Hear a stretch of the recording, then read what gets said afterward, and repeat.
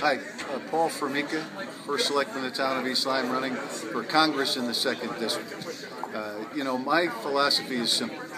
Mayors and First Selectmen across this state and country have been making the hard decisions on behalf of their constituents for a couple of years. We've cut spending, we've balanced budgets, we keep taxes low, and why can't that thought process be moved to Hartford, be moved to Washington, where they can't even pass budgets?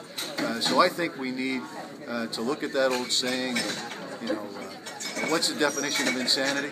Doing the same thing over and over again and expecting a different result? Well, we need to bring new thinking to Hartford, certainly, and we definitely need to bring new thinking to Washington.